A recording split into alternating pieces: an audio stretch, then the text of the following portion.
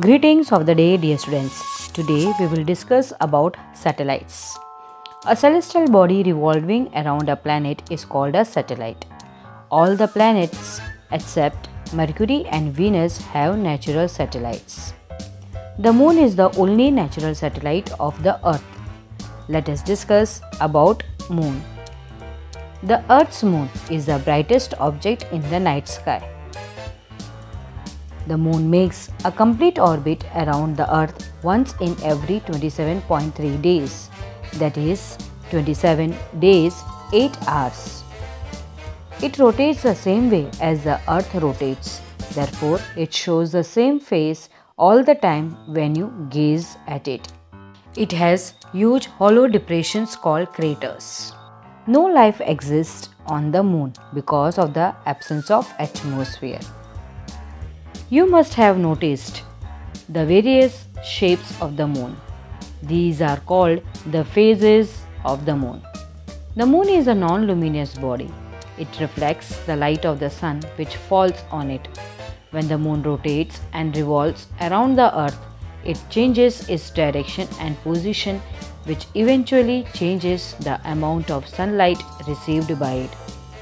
This leads to the occurrence of various phases of the moon. From Earth, we see the moon grow from a thin crescent to a full disk and then shrink back to a thin crescent again before vanishing for a day.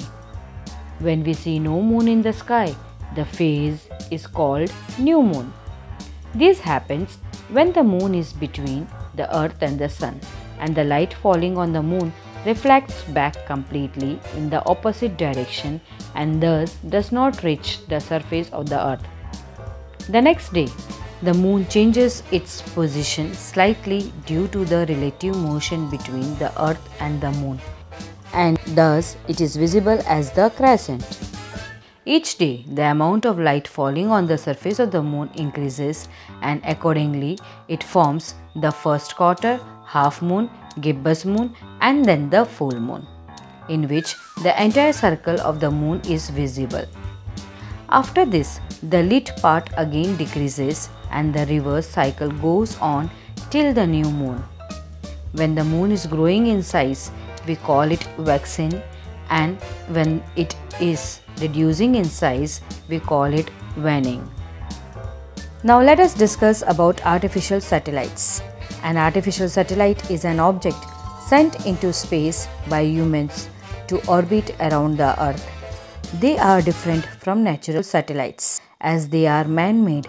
The orbit in which they revolve around the earth is much closer to the earth than the orbit of the moon.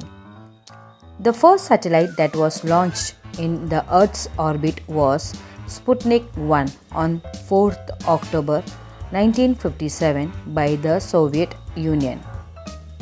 Aryabhat was the first Indian satellite which was launched into space by the Soviet Union on 19th April 1975.